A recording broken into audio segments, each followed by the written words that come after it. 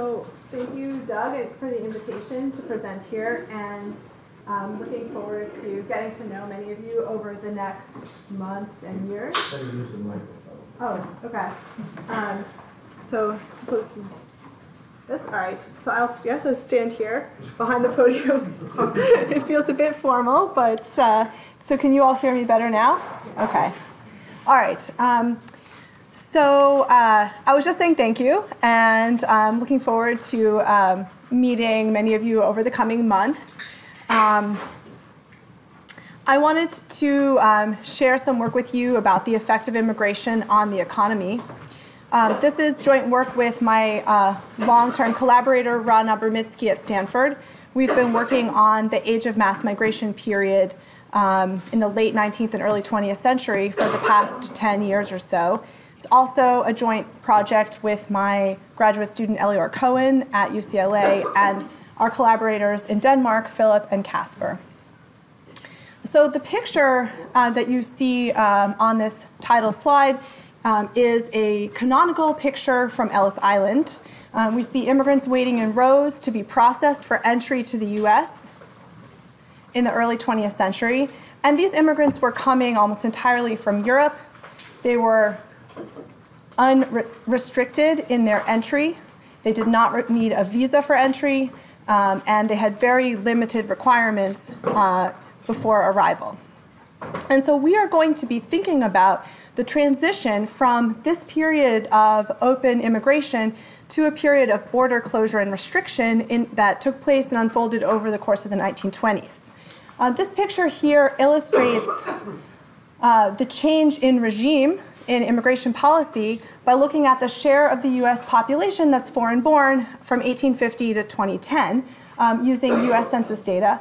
And so we see that during this age of mass migration period, 14% of the population is foreign-born.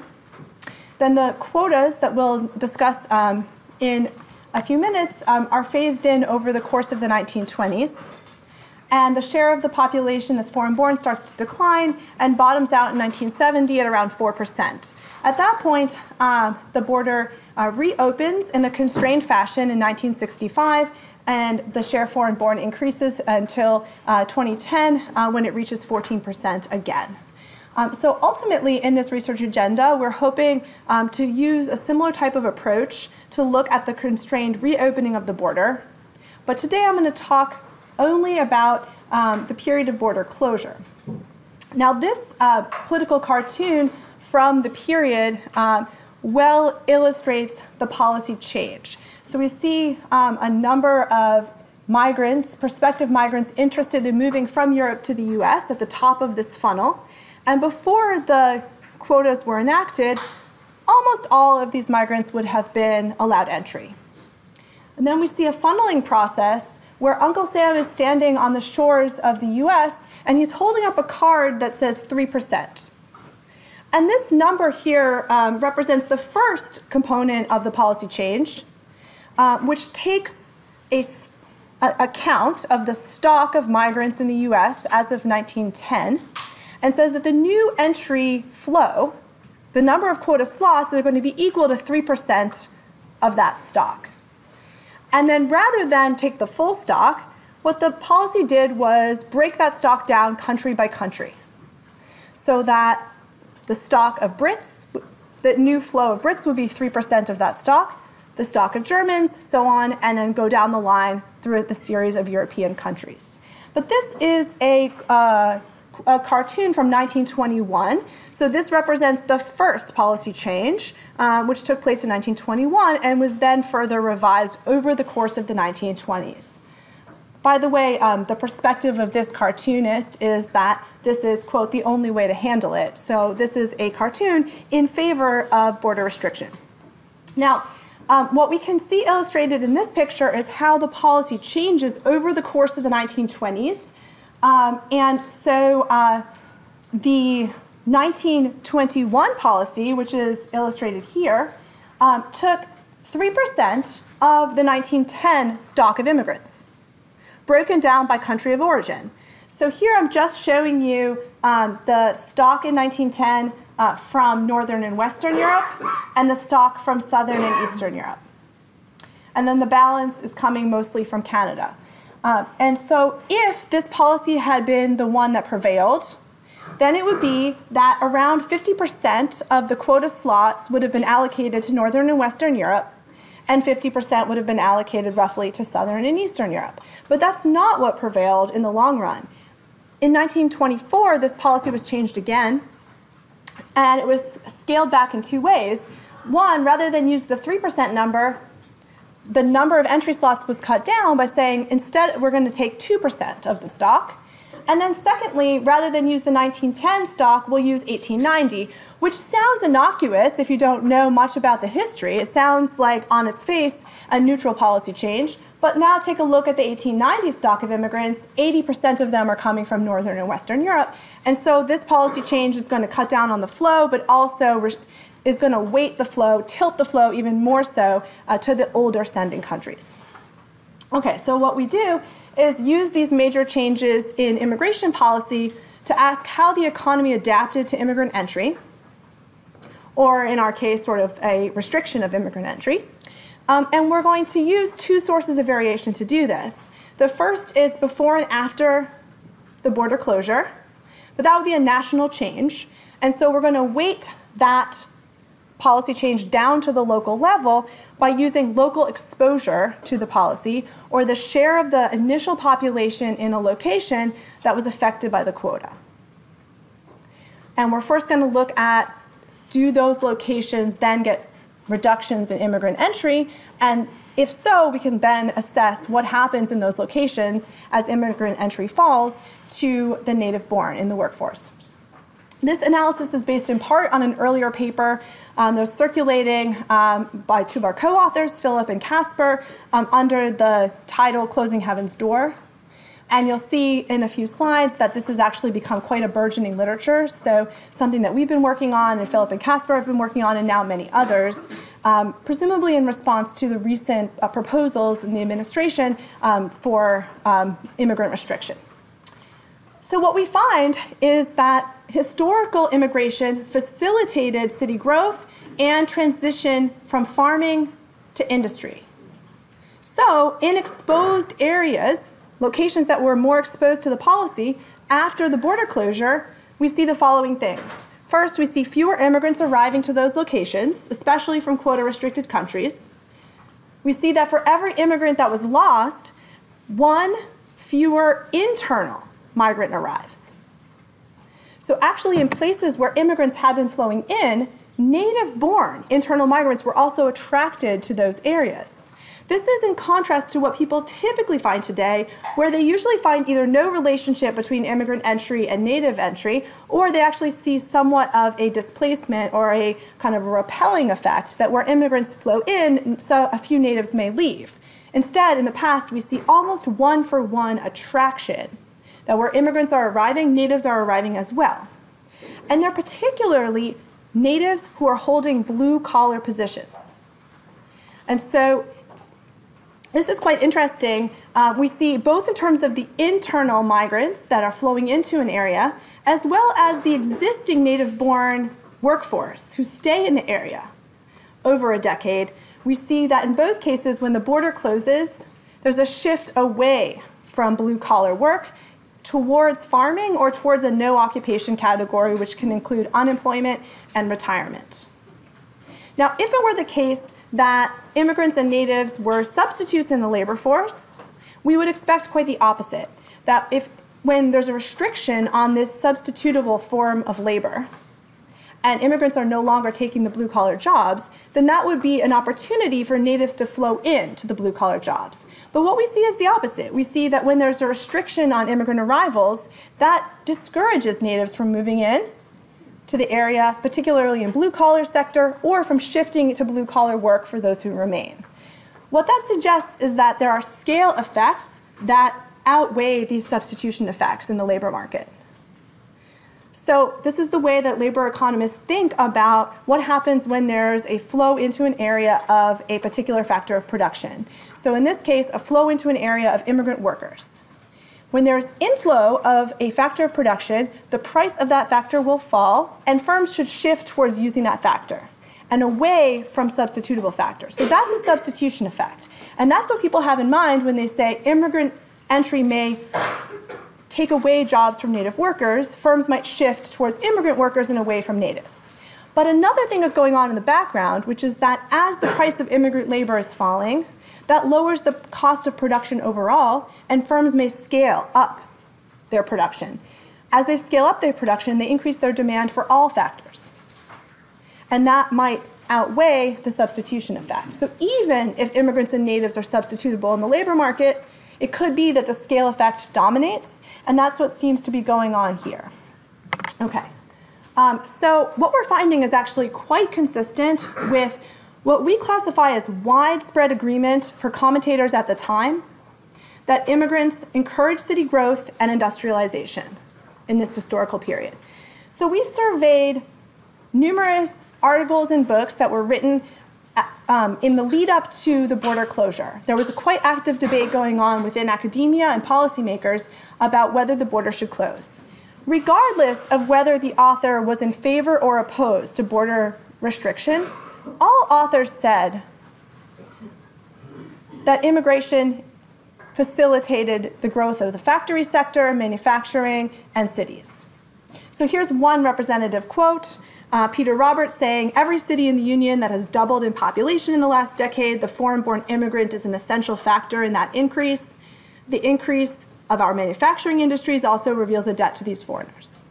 So if this is a quote written by someone who is in favor of border restriction, typically they would say, look, I grant you this. I grant you that immigration facilitates industrialization, but there are costs to immigration as well that we just can't bear. And those costs are typically assimilation-based. So there's a concern that immigrants are very different from us, especially the new flow from Southern and Eastern Europe. They don't speak our language, they don't have the same religion, and they'll just never fit in.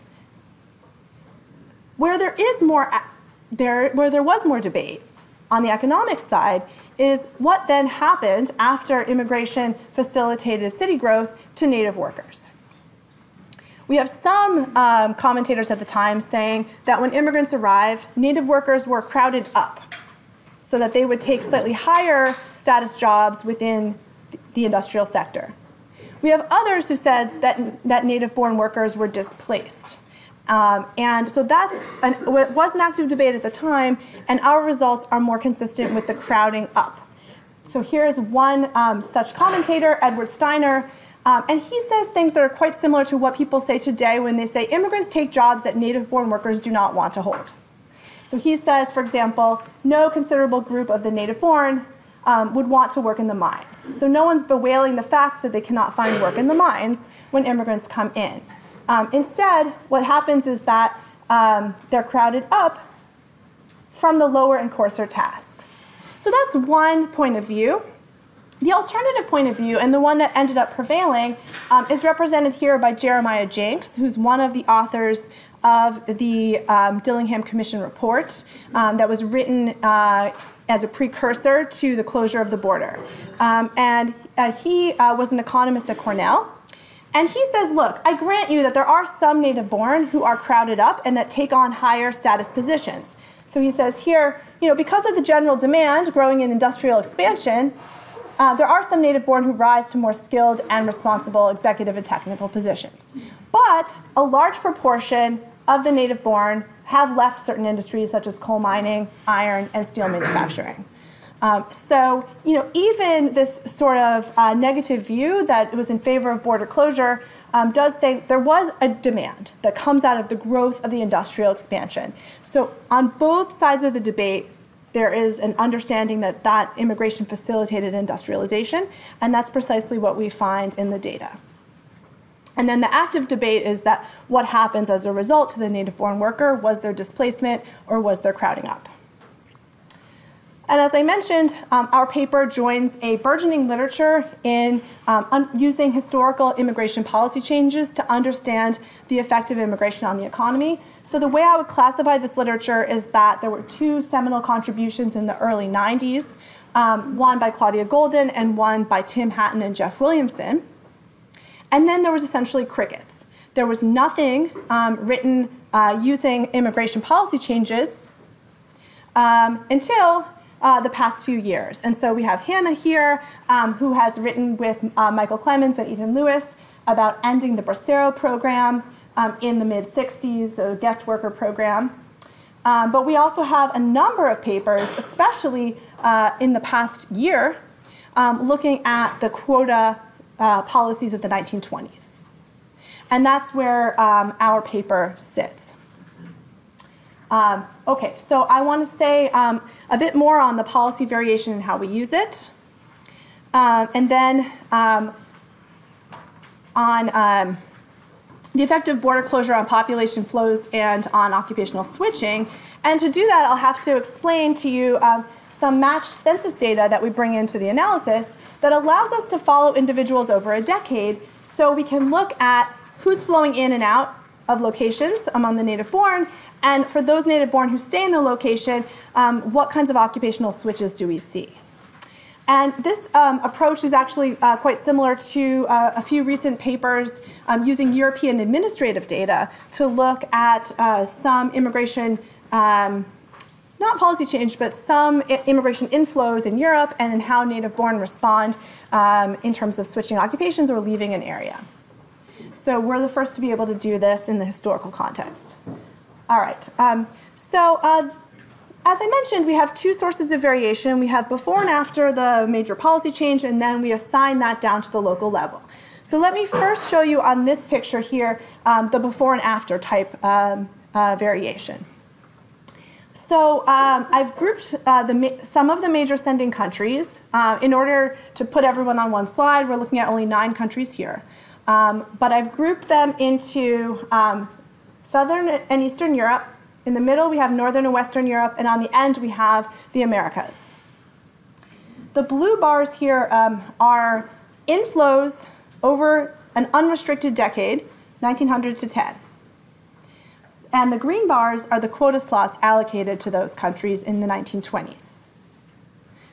Adding up year by year, how many would have been allocated 21 to 24 under the first set of policies, and then 24 and thereafter. And so what we see for Southern and Eastern Europe is that for these 3 sending countries, we have 1.5 to 2 million entrants over the decade of 1900. But then the allocation of quota slots was 100 to 300,000. So we have an order of magnitude decline in the number of legal entrants. And then the red bars here show you how many people actually entered from these locations from 20 to 30.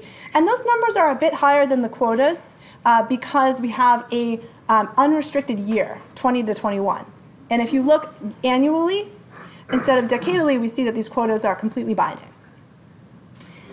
For the Northern and Western European case, we see that there were some countries, like in Scandinavia, where the quota was binding, and we see reductions of around 50% of quota slots relative to inflow.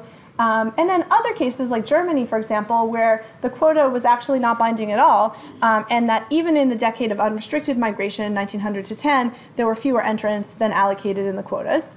And then finally, in the Americas, these were entirely unrestricted immigration flows, both in 1900 to 10 and 20 to 30.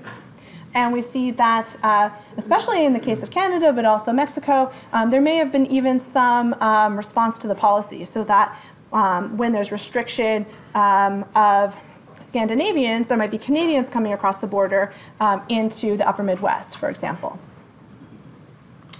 Now, the second element of the variation is breaking the US up into local areas and assessing what share of the population would have been affected by the quota.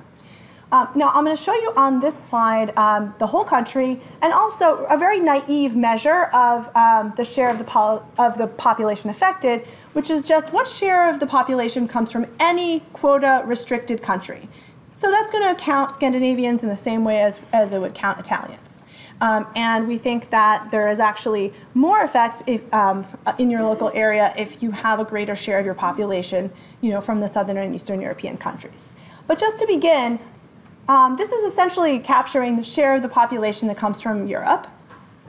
And we see that scaled out in this way, the majority of the variation comes essentially from south relative to the rest of the country. So in the south, we have very little immigrant stock in 1900, and then in the plains and in the west, as well as in the urban areas of the Northeast and Midwest, we see that there was substantial immigrant population.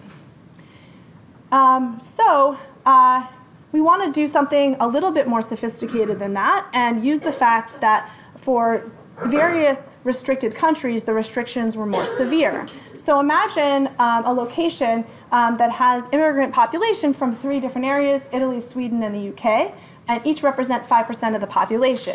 So under that simple measure that I just showed you, we would say that 15% of the population was potentially affected by the policy.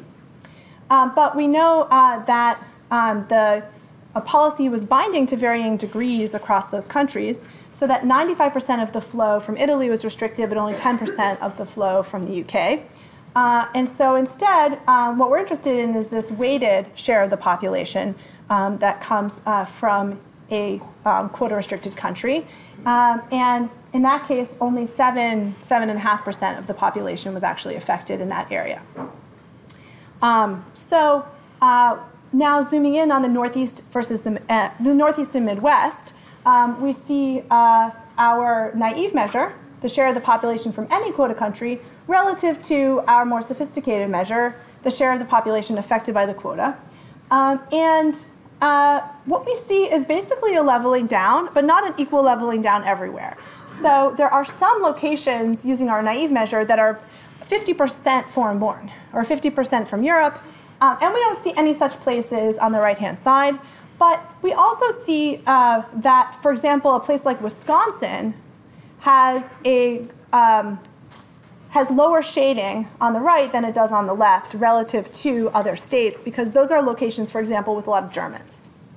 And so this is the measure that we're going to be using throughout the paper, which we call the share of the population affected by the quota, and comes from a set of weights that look very much like this example, where we have the share of the flow restricted by the policy, weighted by the actual share of the population in 1900 from that country.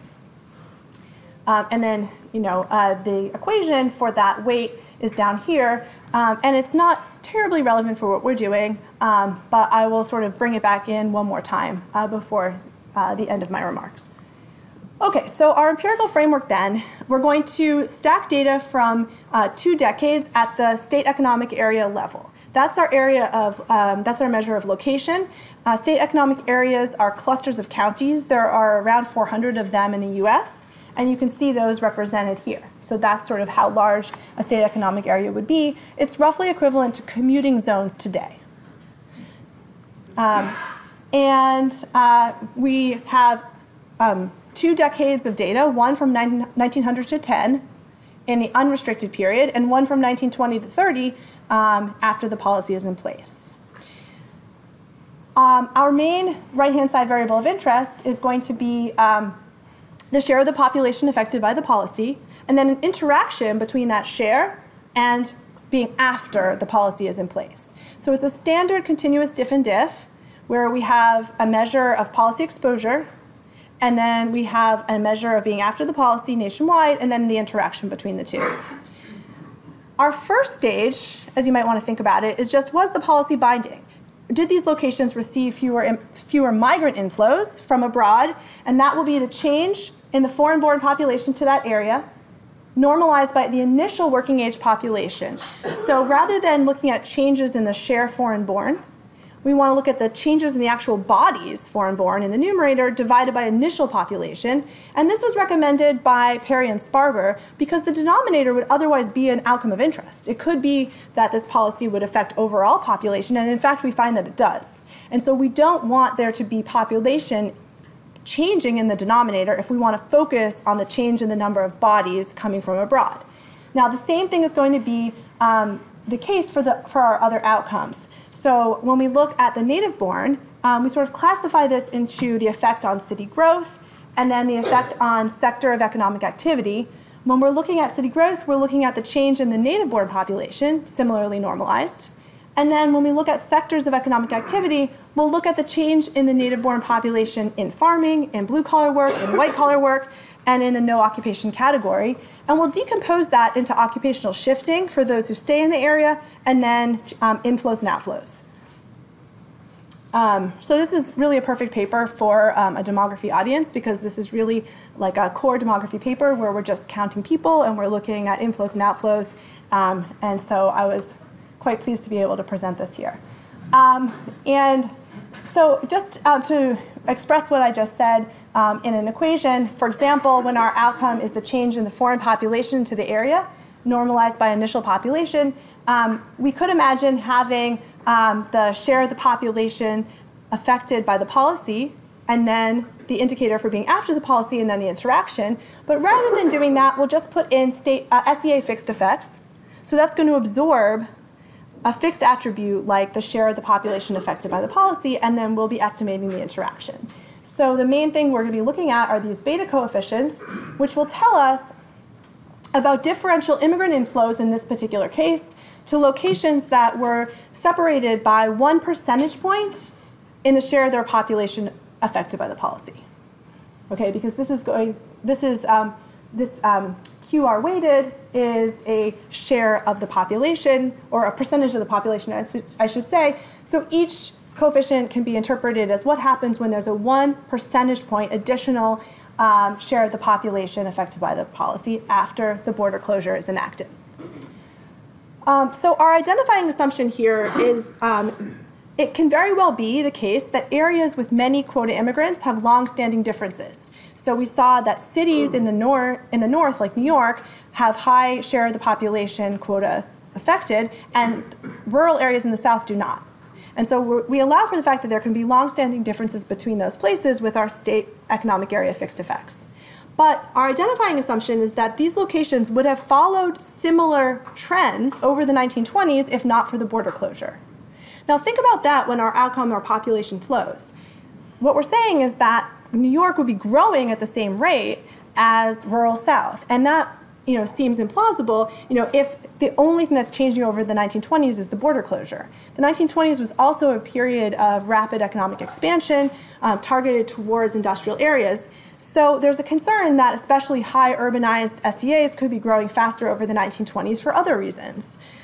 So what we want to do is control for a whole set of other 1900 characteristics interacted with after the policy, allowing there to be differential trends in population size, share urban, blue collar, farm, manufacturing, share of the population in the labor force, and then the unrestricted immigrant category, Canada and Mexico. And then we also would want to control for either region interacted with 1920s or state interacted with 1920s to absorb the north-south differences. Let's get to results. We have 15 minutes. Everything we're going to look at now is denominated in bodies.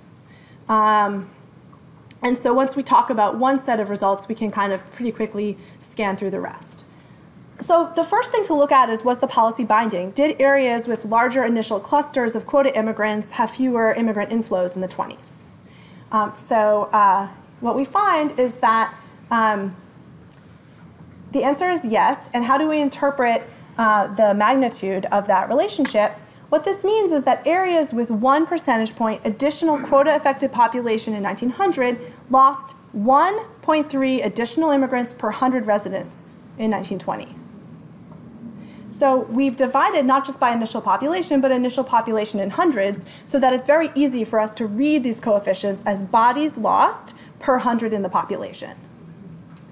If you're talking about a place that has 1 percentage point additional quota-restricted population, it's something like Mercer County, New Jersey, relative to the county that's one adjacent to us westward. Okay, so we're talking about a slightly more urbanized and immigrant-centered location like Mercer County relative to a county that's further inland towards Pennsylvania.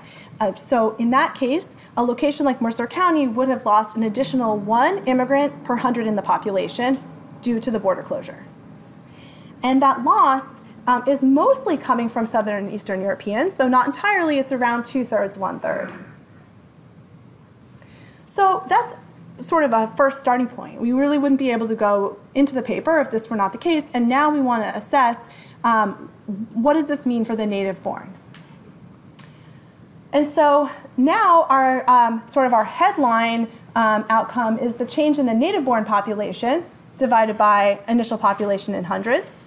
And we see that in those locations, after the policy change, a place that has 1 percentage point additional quota-affected population also lost 1.4 natives. So they lose almost 1.4 immigrants, and they lose 1.4 natives. So we see almost a one-to-one relationship there. We want to separate that into natives who are not flowing in versus natives who are leaving. And with the aggregate data, we can't look at inflows and outflows. That's something we can do with our matched data. But one proxy that we can look at in the aggregate data are the number of native-born who were born out of state and the number of native-born who were born in-state. We actually see no change in the number of native-born born in-state. So it doesn't look like the locals are leaving, but we see far fewer natives who have been born out of state. So what's going on is a reduction in internal in-migrants among natives. I am going to skip over, for the most part, sort of what the rest of this table would be. But basically, what I wanted to say is just that these coefficients are less interpretable than something like this, the implied effect of one immigrant arrival. These are just policy coefficients that are saying, in policy-affected areas, after the policy is in place, what happens? But what we really want to know is, for one fewer immigrant arrival, how many fewer natives? And so essentially what you can do is calculate a Wald estimator, which is basically dividing this coefficient here by this one. So this is our first stage, and this is our reduced form, and then we could fill in this part here with the Wald estimator. And then why do I have this card IV column over here? Because essentially, most of the literature in economics that looks at the effect of immigrants on natives uses a card or a Bartik IV. Those papers essentially do not have policy changes. But what we have worked out is that if you were to use policy-based variation, you could feed that variation into a standard card or Bartik IV, and the expression you would get is almost identical to the continuous diff and diff that we're showing you here. The benefit of the card IV is that it directly does this translation for you, where what you're estimating is the effect of foreign arrivals on native arrivals. And so you don't have to go ahead and do a Wald estimator and divide by a first stage. But what you're losing out on is that typically you're not focusing there on policy variation. And so there's a way of marrying these two. And the answer that you get, this is just a few slides showing the relationship. The answer that you get is almost exactly the same. So if you instead feed the policy variation into a card IV, you still get this one-to-one relationship where one immigrant arrival leads to one native arrival, or one immigrant lost from the policy leads to one native lost. And that's exactly what you get from dividing our two coefficients here with the Wald estimator. So these two approaches are really not that different, and what tends to happen is that economists don't usually have the policy variation, and so they build everything into this Bartik or card IV. But there's a recent literature, some of this is from some of our colleagues here, like this AKM paper, essentially saying that Bartik and card IVs are basically sets of weighted differences anyway. And what is not so great about that is that it becomes a black box and you're not sure exactly which diff and diff you're using and relying on. And maybe then you forget to, for example, add those controls that I added at the beginning, where I said, well, here's our identifying assumption. That becomes quite clear when you put things in a diff and diff context, and therefore here are the additional things you might want to control for. So I'm going to end by going back to this idea of substitution versus scale effects. So far, we've already found evidence that seems more consistent with scale effects, because if immigrants and natives were substitutes in the labor market, and immigrants stopped coming because of the policy, well, surely we would expect natives to be flowing in, and that's not what we see. But it's all the more so if we look within occupations, because the immigrants that were restricted by the policy were not evenly weighted across all of the occupational categories. What we see here is that the immigrants, especially from Southern and Eastern Europe, were concentrated in blue-collar work. So 15% of the blue-collar workforce was Southern and Eastern European and only 4% of the farm workforce. So it's an all the more so type of argument that if substitution effects are dominating, we're expecting the native-born to flow into these areas, and we know they don't, but especially to flow in to blue-collar work, because now they're no longer facing this competition from immigrants. Instead, we see the opposite. We see that the native-born are flowing out of blue-collar work, both because we have internal migrants not coming who would have taken blue-collar jobs, and because even for the folks who are located in the area and don't leave, we see them actually flowing out of blue-collar work and not into it. In order to do that, we need the matched data, because we need to know about, for occupational switching, what occupation was someone holding in 1920, and then what are they doing in 1930. And we also need to know we need to identify who's an in-migrant and who's an out-migrant to see what are the in-migrants doing once they arrive, and what were the out-migrants doing before they left. So to do that, we build two matched data sets, one for 1900 to 10 and one for 1920 to 30. So we're not following the same people over this whole period, but we're following people over a decade. We're creating these links by first name, last name, age, and state of birth using computer algorithms so we can assess robustness. There is some debate within economic history about what the right matching algorithm would be. This is from the complete count digitized census data that Ancestry.com and Minnesota Population Center put together, and Princeton is actually, OPR is actually a site, one of the site licenses around the country where this data is available. Okay, so here's what we find. So this is a table that would have many numbers in it, and essentially the first column would decompose that total change in native-born population that I showed you at the beginning into white-collar, blue-collar farm, and no occupation. Okay?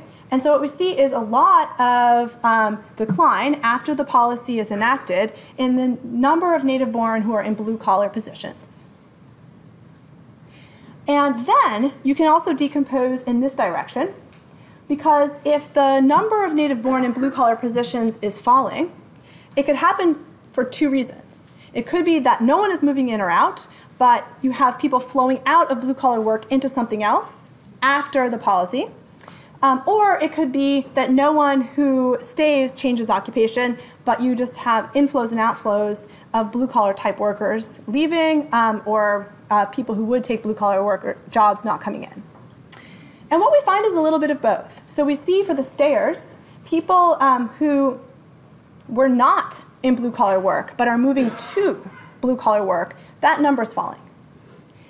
The second number tells us that people who were in blue-collar work at the beginning of the period are more likely to leave and go somewhere else, either white-collar, farm, or no occupation. So on both margins, we see that stayers are flowing away from blue-collar work, and on net, we get the number here just by adding these two coefficients. Now, finally, we look at the movers, and we see that there are far fewer people moving in who take blue-collar positions, and then the one coefficient that goes in the other direction are these leavers. We actually see some of the existing blue-collar workers leaving the area after the policy. Okay? So then you can add up those two, and on net, we have a reduction of around half a person per 100 in the population leaving who are not in blue-collar work because of inflows and outflows. We have around 0.2 of a person per 100 in the population not in blue-collar work because of occupational switching, and then we add those together and we get the number in the first column. So that fully decomposes where the reduction in native-born blue-collar comes from, and around 70% of it comes from what's going on with internal migrants. So when the policy is enacted and immigrants are not flowing into these areas, we also have natives not flowing in, and precisely the natives who would be in blue-collar work. Those are the ones who are not coming in. So it's not like the natives in white-collar work only who might be complementary with immigrants in a factory. It's actually the natives in blue-collar work who are not flowing in, which is precisely the opposite of what we would think if we're in a world where substitution effects are dominating. So then the final result would then just include all of these categories. And I've grayed out the main coefficients just because there's a lot of numbers here. Just to say that when we think about overall reductions in native-born entry, we have much of it coming from blue collar, but also a chunk of it coming from white collar as well. And in fact, going in the opposite direction, we actually have some native attraction to the area in this no occupation category. Then if we think about each one of these coefficients, we can see how much is coming from occupational switching and how much of it is coming from internal migration. But the bottom line there is that much of what we see is coming from internal migration. All of the results on the occupational switching go in the same direction. For the most part, farm is an exception, but for the most part, all of the results on occupational switching for the stayers goes in the same direction. But the main margin of change is coming from who's moving into the area.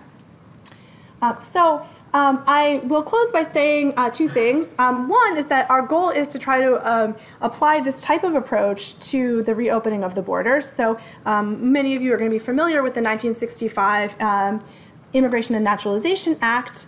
This policy had differential effects on different parts of the world as well. It did expand access to the US from European countries and from Asian countries, but it limited access to the US, at least statutorily, from the Americas.